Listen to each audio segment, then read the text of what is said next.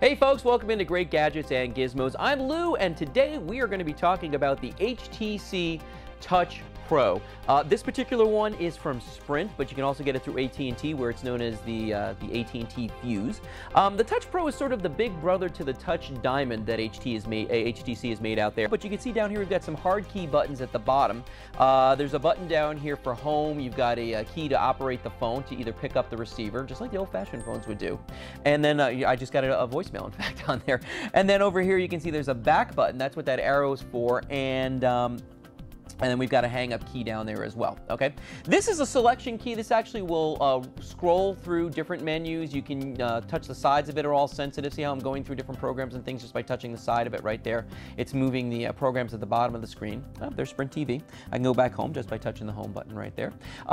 Overall, I love this phone. This is a great phone, very well designed. It feels very, very good in the hand. When you hold this, it feels very substantial. It's very well made. It's a little bit thicker than a lot of people, might like a phone. You can see it's got a nice chrome finish on the side right here. But I don't mind that because it has a little secret that it's hiding. It has a keyboard built into it, and that's what separates this from the Touch Diamond, is that there's a built-in keyboard. So when you close it right there, see how the screen switches when you open that keyboard? Boom, just like that. There's an accelerometer in here as well, which you can use for games and emails and on the internet and stuff like that. Great keyboard on this. You can touch type on this with your thumbs with no problem. There are number keys all the way across the top. They're dedicated, so you don't have to switch in and out of different fonts to go find your numbers. They're right there.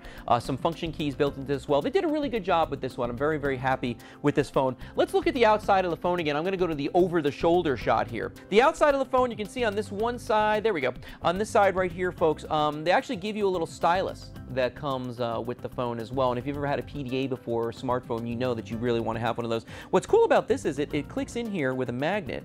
See, just snaps right in place. And when I pull out the stylus, the screen's going to come on, and that's because there's a magnet in here that actually turns that on.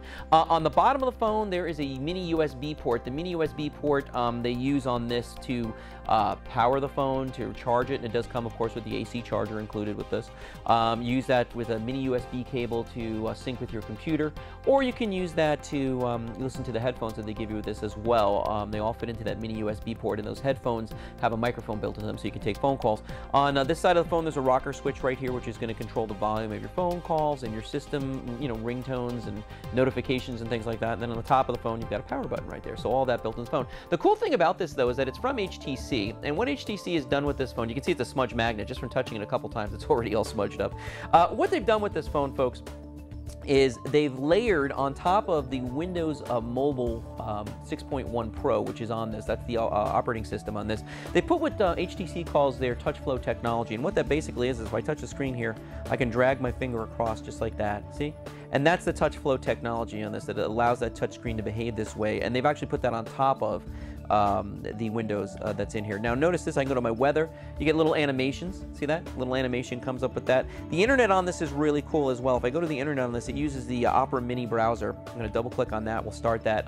The phone works on the Sprint, this one anyway, works on the 3G network, and it's on the Sprint EVDO Rev A that they talk about. Now watch this. If I turn it sideways, the accelerometer kicks in and the phone actually changes orientation. Then when I pop it open, of course, I can use that keyboard to type emails or text messages or whatever. A cool thing about this is that this right here, notice it's flashing down every once in a while. It's telling me that I've actually got a message waiting for me.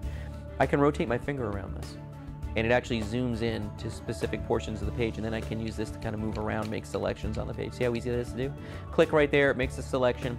Now, as I said, this is on the EVDO Rev A. See how fast that came up right there? It's still loading the page, though. But, it also works on Wi-Fi. It has the B and G variety of Wi-Fi built into this one. So, when you're at someplace that has free Wi-Fi, like at a Starbucks or a Panera or any place like that, you can certainly use that on here as well. In the hand, feels really, really good. A lot of folks out there might say, well, it looks like it's kind of big and it's kind of heavy. You know what? It's not a big and heavy phone. I've got here an iPod Touch, which essentially is the same thing as the iPhone in terms of form factor. And you can see right there, in terms of size, yeah, the iTouch is a little bit wider, it's a little bit longer, but here's the real difference right there. Because you've got that built-in keyboard, notice how much thicker the Touch Pro is as opposed to, say, the iTouch or an iPhone. So you can see right there that that's one of the factors of this. Now, this also has a built-in camera, okay? And the camera on this is really cool. It's a 3.2 megapixel camera. It has a built-in flash. They call it a flash. It's really sort of an LED light that comes on. It's a 3.2 megapixel camera. It takes nice pictures. It takes great video. The phone itself actually has 512 megabytes of ROM built into it, which means that's how much storage you get with the phone. It comes with an XD card that's 1 gigabyte in size. You can put in this to give you additional storage. You can put your pictures in here. You can put your photos. You can put music, whatever you want.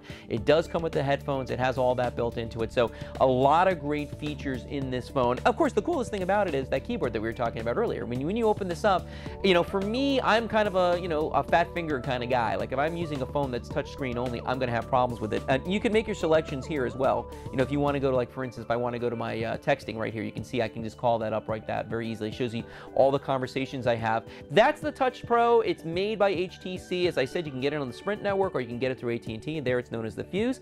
And I'm Lou, and this is Great Gadgets and Gizmos. We'll see you next time.